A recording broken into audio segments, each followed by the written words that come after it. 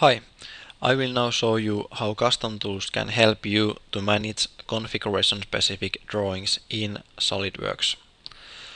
So let's get started by creating a new part from template. First, I want to populate some custom properties in order to define a file name for the new part and also in order to populate the drawing title block. So let's click Custom Properties, and here I want to now save my properties as document properties. CustomTools automatically offers me to save this new part to my active project. And based on that project, CustomTools has generated me a new serial number, which is a next available number from predefined sequence. Now I only need to add description, and here we can see that CustomTools automatically populates two new custom properties called file name, which is combination of serial number and description, and also drawing name, which is only the serial number. Since in this case I select not to create configuration specific drawing.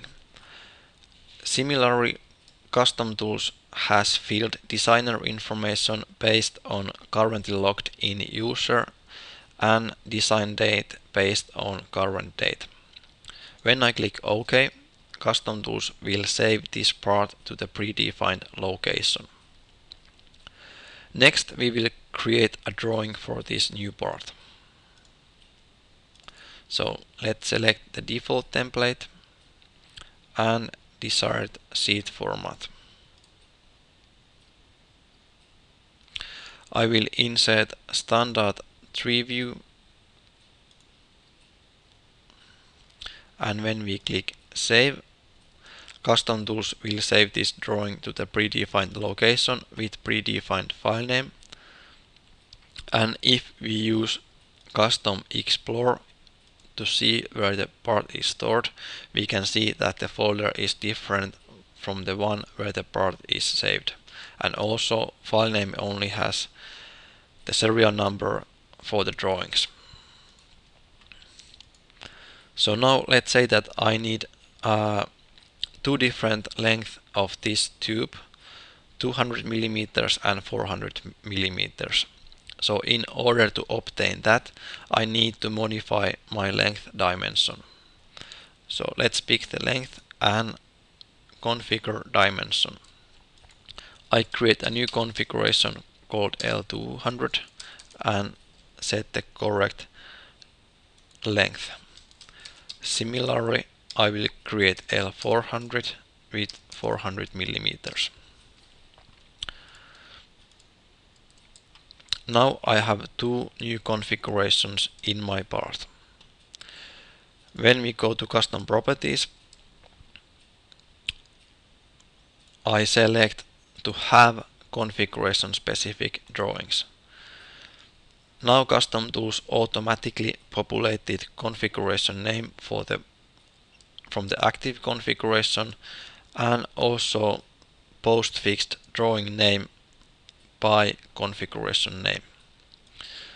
But since I already have a drawing for the default configuration, I now want to save my properties to two new configurations.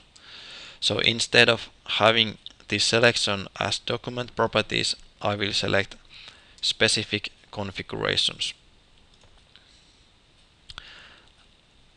And although I now have default here, it's actually linked to the configuration name, so I don't need to worry about that. So it will be updated automatically to real configuration name when the value is saved to specific configuration. I click OK and select two new configurations. Now I can activate one of the new configurations and create a new drawing using the same template than for the default configuration. Now when I insert standard 3 view, I can see that the reference configuration is L200. I click OK, hit the save, and CustomTools will automatically save the drawing to the predefined location using the correct name defined in custom properties. Similarly, I will create a drawing for L400 configuration.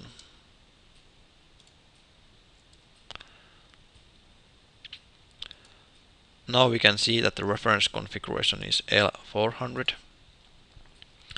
and when we click the save, in order to save the drawing, CustomTools generates the file name correctly based on the custom properties we previously filled. Now you may wonder how we can locate the drawings created from this particular part.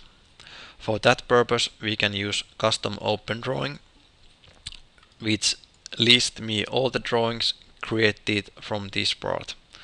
So here I can see the drawing file name and here the reference model configuration.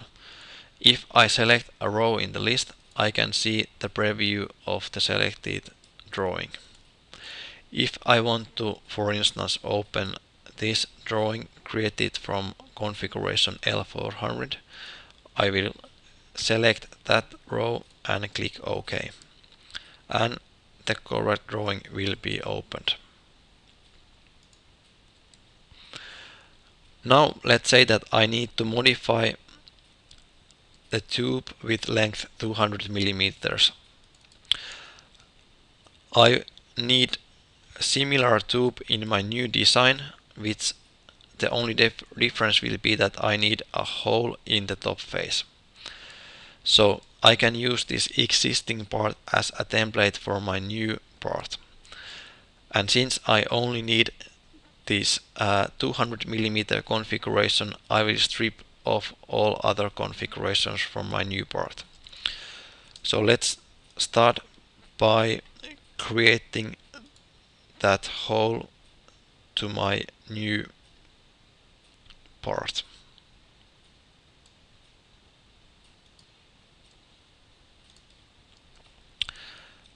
Let's cut extrude up to next and click OK. So now I have the hole.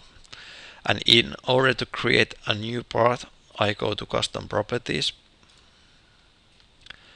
This time I will select this configuration only, which is L200, and to new part I want to only include this active configuration. So I will select include only active reference configuration.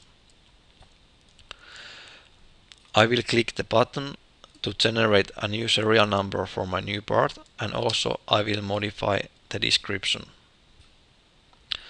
So now CustomTools updated the file name. I click OK,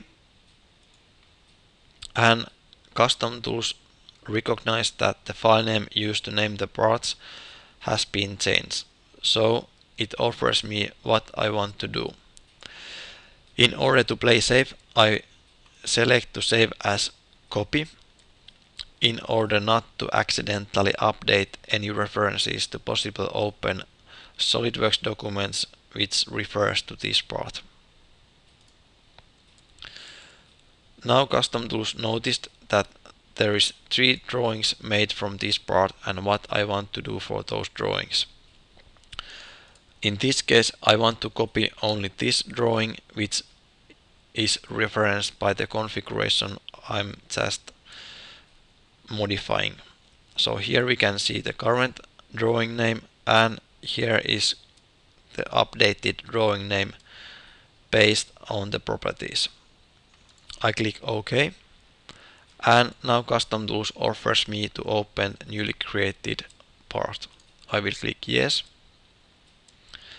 and we can see that in the new part I have only that one configuration, and if we open the drawing, there is only one drawing made from that part. I hope you enjoyed the presentation. Thank you for your time.